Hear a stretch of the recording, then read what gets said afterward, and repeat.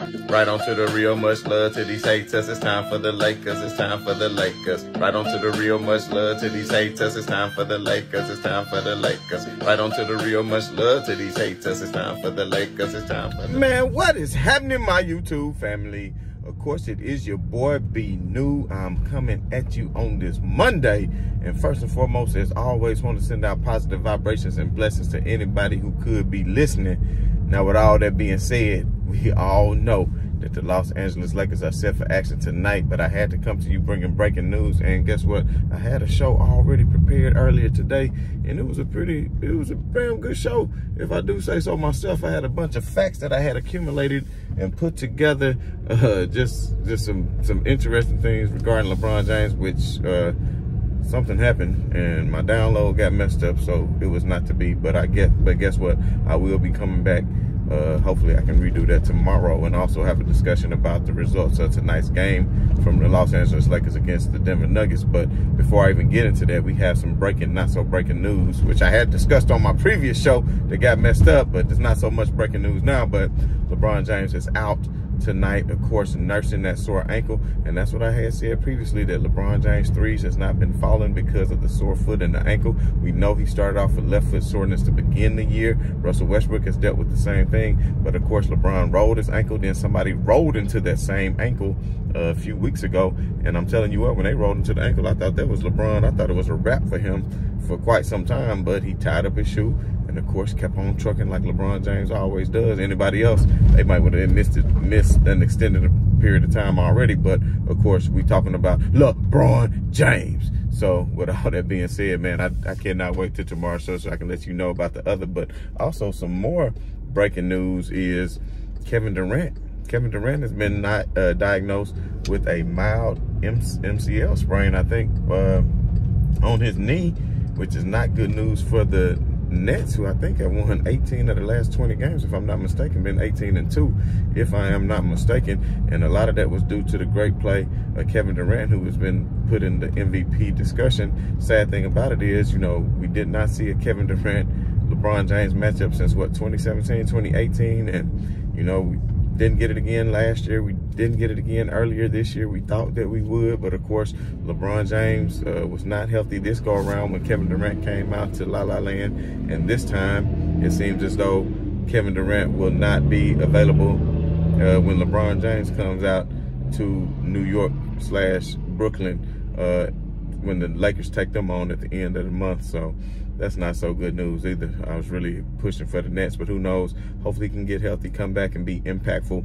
and we can see some great series in the playoffs, because I'm telling you what, the East playoffs is going to be real nice this year, and the West. I'm telling you what, the NBA is actually in very much so very competitive league. I would say, you know, more competitive than it's always been.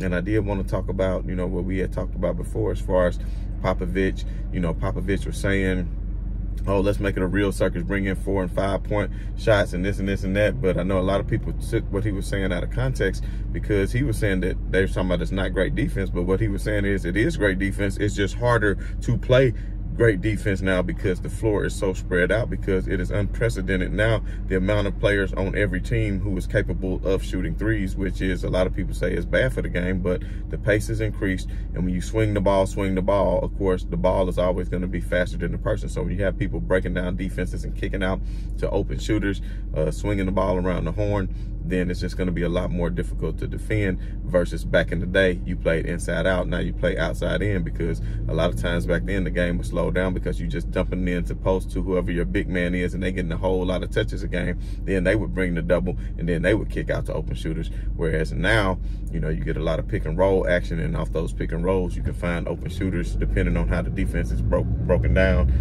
Not with just pick and pop situations, but I mean with open shooters on the side, depending on people decide to come on help defense once somebody's beat off the screen and things of that nature. So, you know, I don't think Pop was saying that the defense is putrid. He was just saying that the offense is at a level, and you can go back and read the quote for yourself and listen to the video. He was just saying that it is very hard to defend now because of the nature of the game and the three-point shooting. He didn't say it was poor defense. People are still playing the best defense you can, but how can you really defend that?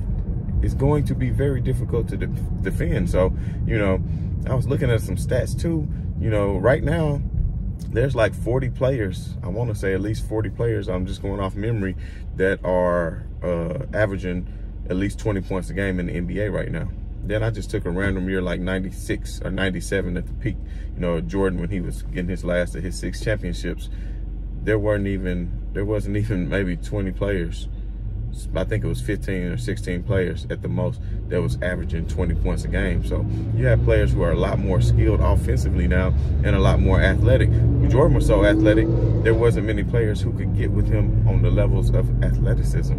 But that has changed now because the league has become a lot more athletic. And of course, there are players who transcend every generation, because I still think that Bill Russell, with everything afforded to athletes today, would dominate in today's game. I also think Wilt Chamberlain would do the same with his strength, his size, his quickness, because these players were in the Olympics, were triple long jump champions and, you know, pole vault champions and everything else. So don't get it twisted and think that they were not athletic. That's not what I'm saying. But at the end of the day, if you look at the athleticism of a LeBron James, what he's doing right now is so unprecedented. For him to be in year 20 at age 38, averaging 38 points for the past 3 games as a 38-year-old.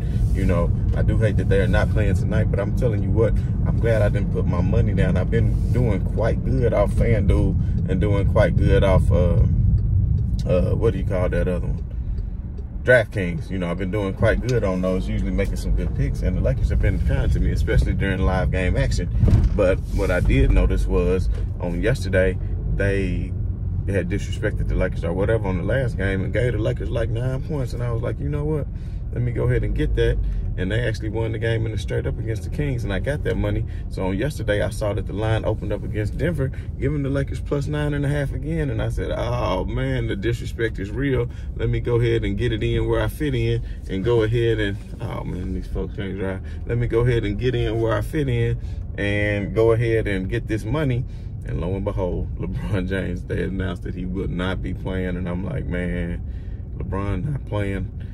And the line, guess what the line went from? Plus 9.5 to plus 13.5. So LeBron James is worth the extra 4 points in a defeat. 5 points, technically, in a defeat. So says Vegas. But I'm going to sit up here and tell you something otherwise. I am going to tell you that I feel like the way the Lakers played the other night without LeBron James and without Anthony Davis, and they came away with the victory against Miami, I don't think that they'll necessarily come away with the victory against Jokic, because I think they will be outmanned, because Thomas Bryant, who has been playing great on the offensive end, we'll see how well he'll be able to defend Jokic. One good thing is Gabriel comes in and he does well, and hopefully he just won't get into too much foul trouble. I think the Lakers still have a chance to make it close. I won't give them a victory because I don't think they can necessarily pull it out, but who knows? But at the end of the day, I just feel like, you know, I still might take that plus 13.5, because I just feel like the Lakers are gonna do a lot better than what people think. Dennis Schroeder, he can come out and have a good game.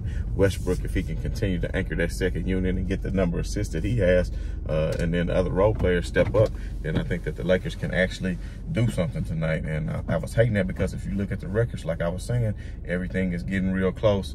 Oh, and on some more breaking news, Anthony Davis, they said, might even be, when he wrapped up on the court, when he got back to the crib, they said that he is expected to perhaps come back this week.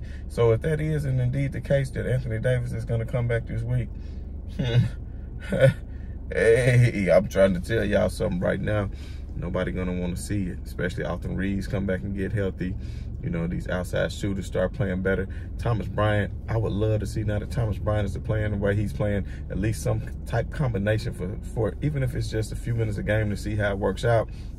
Bryant at center, so he can dominate the paint, and then AD at power forward in his natural position that he likes to play anyway, because now that the Lakers have a true center, then he could do that. Then you still got Gabriel and maybe Damon Jones if needed, but I don't think so. But you could still have Gabriel come in, but I'm not saying all game, but then AD could roam so much better on the defensive end with Thomas Bryant playing the 5, because think about it, AD can close out on shooters with his length, get out to 3-point shooters, close out on shots, help guard the paint, help on the weak side. Imagine Thomas Bryant on one side and then AD coming in for drivers. They could really shut down the paint. I think it could be a deadly combination. I would be interested in seeing AD play a little bit of the 4 and Thomas Bryant in the 5, even in a, let's say, a particular lineup, depending on who you're matching up, maybe against a team like Phoenix, you know, team like, you know, who knows, because Now you got, you know, LeBron playing at a high level. You have AD playing at a high level. Dennis Schroeder, if he's continuing to play at a high level, and Russell Westbrook does what he does off the bench, I'm telling you right now, they don't want to see it. But anyway, man, been a hectic day for me. Every time I thought I was going to get to do something, I made my video. Like I said, it crashed. I don't know what happened. Then I thought it uploaded on YouTube. I done somehow deleted it off my phone. I don't know what happened. It just crashed.